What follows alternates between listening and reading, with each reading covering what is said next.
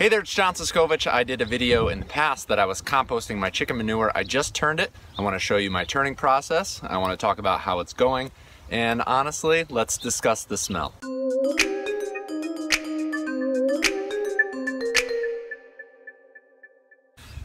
Cleaned out the greenhouse, got all the chicken manure and hay out of there from the winter chicken housing, and made a hedgerow, not a hedgerow, windrow, that's the word I'm looking for. Made a windrow outside and added some brewer's grain, added some finished compost that I had already made from last year, and just to get the microbial activity going. And yeah, it smells great. It really does. That's one of the things I'm surprised about. Properly cooking compost, as I believe that this is, doesn't smell that foul. I'm also, I've been a livestock farmer for a couple of years, so I'm a little jaded, or I guess just numb to the smells of livestock, but it's kind of great. Some really cool stuff going on right now. So what I've been doing is I go out every 2 or 3 days and turn it. I have a thermometer, a 2-foot thermometer that really is just like a big meat thermometer, but it's a compost thermometer because it's 2 feet long and it has little zones for explanation on if I'm doing a good job or not.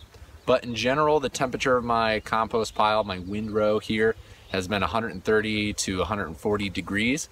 Did get up to 150, 155 at one point in one spot. That was the highest it went. But in general, 130, 140 degrees, which from everything I can tell is good. So I'm gonna keep turning it, keep checking it, make sure that the temperature is good. I have a farmer friend living nearby who's been kind of coaching me through this.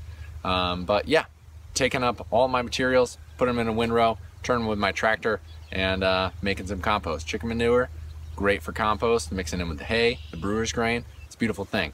Love to talk more technically on this, but compost is actually one of those things I know the least about. But I'm trying it, figuring it out. My other camera is ringing, so I'm gonna answer that phone call and get back to this video. So John, if you're unable to give us all the technical information on how to make compost, what temperature it should reach, what's the actual microbial activity that's happening right now, what is the purpose of this video? Well, good question. The real takeaway here is that there's something I needed to do. I didn't know anything about it. I'm an outgoing guy, so I went, found somebody who knew what they were talking about. They gave me some suggestions and I acted on it. I took action and did it. And whether it's 100% perfect this time, if I'm lucky, yes.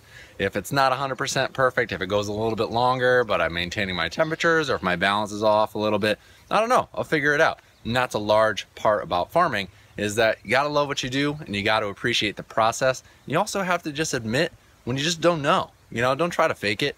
That's, nature will know if you're faking it, and she'll course correct you in her own special way.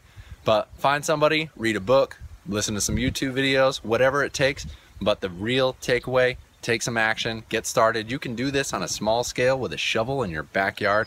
Raise a couple chickens, find somebody else with chickens that's cleaning their coop out, use that manure, source other materials, whatever the case may be.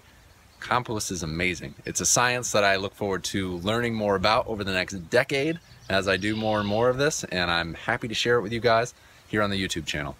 I think I twitched my head enough like the Papa John's guy. Anyways, it's the end of a long, tired day. I'm looking forward to working for the next couple hours, having a beer, hanging out. Thanks for stopping in. Talk to you guys soon. Peace.